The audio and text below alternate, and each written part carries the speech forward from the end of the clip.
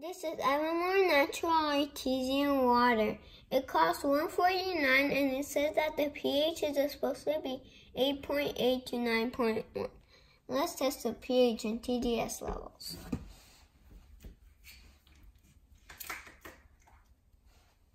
Let's pour some water in.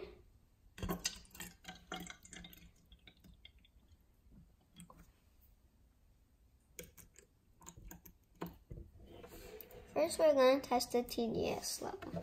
If you want to buy this TDS tester, check the link down below. Turn on the TDS tester, make sure it says 0, and let's put it in. It is 144. That is average. That is okay to drink. Now let's test the pH level. If you want to buy this pH tester, check the link down below.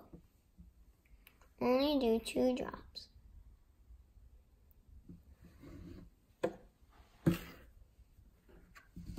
Let's stir it a little.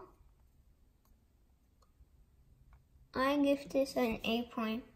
Actually, I give this a 9. This is alkaline water.